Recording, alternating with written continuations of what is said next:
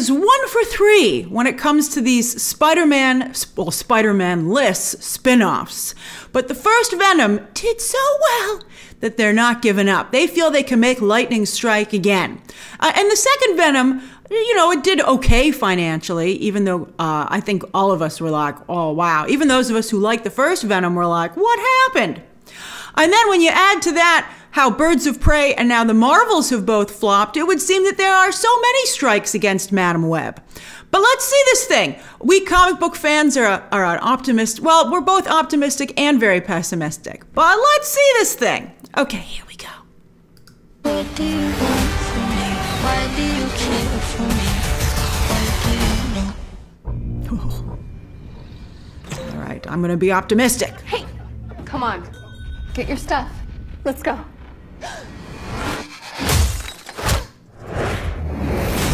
Oh, is he on the ceiling?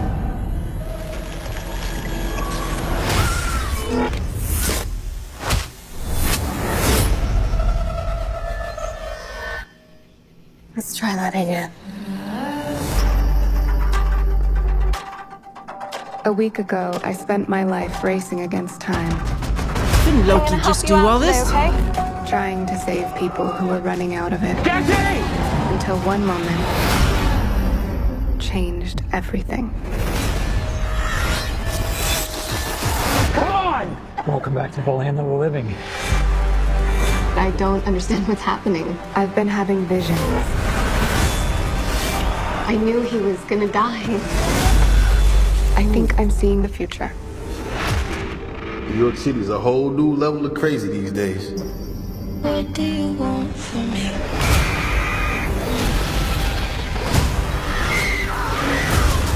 Why do you take the Spider-Man ripoff costume off? New York City's a whole new level of crazy these days. Loki just did this. This is crazy. Get off the train. That man's trying to kill you. What? Who are you? What is going on? I can see the future. Oh, what the hell? She didn't see that coming? That's not how it works. I've seen that man before. So who is he? Ezekiel Sims. He was in the Amazon with my mom when she was researching spiders right before she died. What? Wait, I recognize you. You live in my building. You're the paramedic.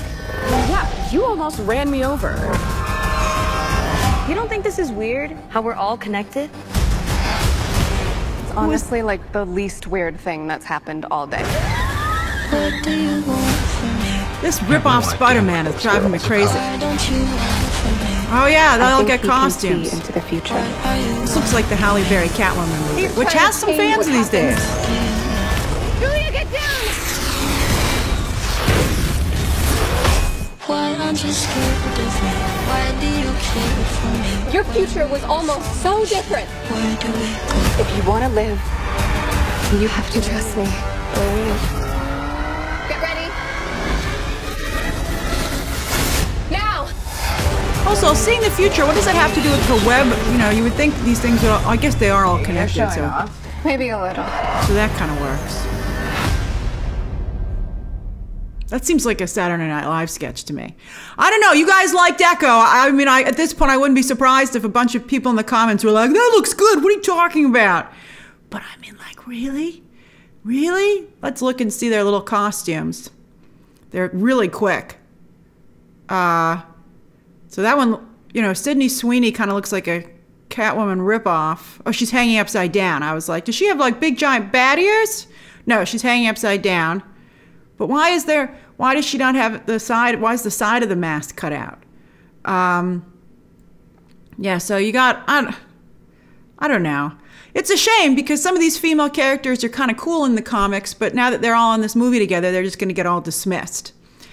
And wasn't this supposed to be about like saving Peter Parker's parents or something? Isn't that, you know, that was the rumor? I don't know, maybe that's gonna, I mean, if that was the case of what your movie was about, why wouldn't that be in the teaser trailer? I mean, why would you save the most interesting thing about it? And then this knockoff Spider-Man guy, they cast an actor who looks like Aaron Taylor Johnson to me, who of course is Kraven, who was attacked by a lion. But I mean, so yeah, I'm curious. Do some of you think this looks like it's good? I mean, I think it just looks really cheap. and a disservice to the Spider-Man brand. Which is really doing very well in other areas right now, like from the live action movies to the Spider-Verse animated movies to the upcoming, the game that just came out, which is hugely successful. And they just announced the other day that they're doing a Miles Morales Peter Parker comic book where they're going to team up, and Greg Weisman is writing it. And Spider-Man fans got that trending top 10. That was incredible. You never see comic book stuff trend that high, like specific, like comic books, not like a movie or TV show based on them. So that just shows you where Spider-Man mania is right now. And, you know, all this money and energy should be going into doing a live action Morales. This other stuff I think is a waste of everybody's time. And it's contributing to superhero fatigue because there's just too many of these movies. All right, so what did you think? What did you think? There were rumors like Kevin Feige was maybe involved in this. I would be very surprised. So what did you, although these days, who knows? So what did you think? Share your thoughts down below, subscribe today, and of course, as always, you can check out some more videos right now.